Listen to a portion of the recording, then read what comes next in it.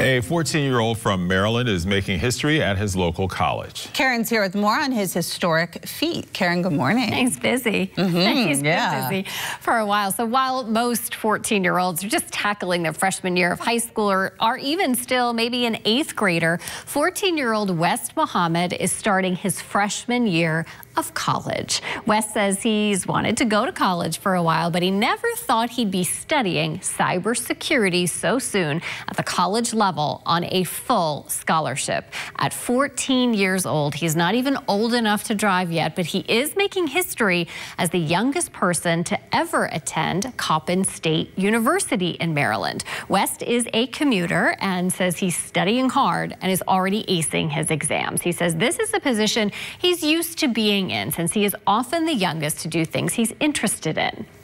Wes says he hopes he's setting a good example.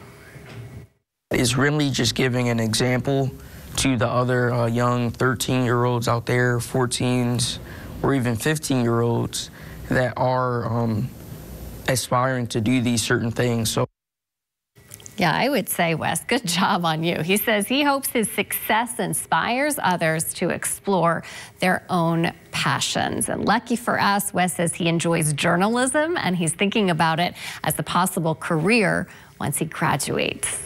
I love his smart bow tie, too. Like a sharp dresser. Yeah. He's ready to go. He's ready. Spoken. Just seems at ease. Yeah, good for him. Yeah. Okay. 14, wow. Thank you, Karen. That's Karen. We'll be back.